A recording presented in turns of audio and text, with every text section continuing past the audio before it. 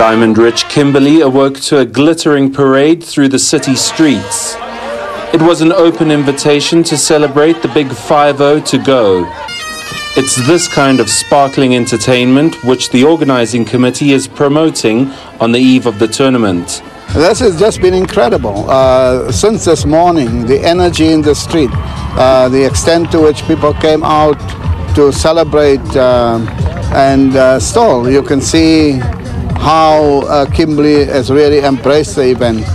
For the big-name football stars who were there to offer coaching clinics, it's a sea change in attitude for the host nation. It's a wonderful day, beautiful day, with the kids, and I must say that in South Africa we used to say we're getting ready, but I think what we have to say now, we're waiting for the world to come here.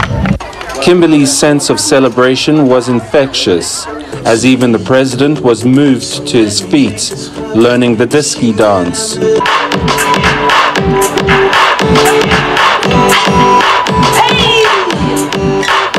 As the province received its first artificial pitch as part of a legacy project, there was acknowledgement of the collective World Cup effort by all South Africans. Celebration for 50 days before kickoff today is culmination of the efforts of more than a decade of hard work and dedication.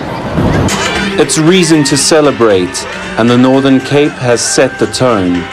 If Kimberley is any indication as to the spirit in South Africa regarding the World Cup, then the stage is well and truly set for what could rank amongst the best World Cups ever hosted. Simon Burke, SABC News, Kimberley.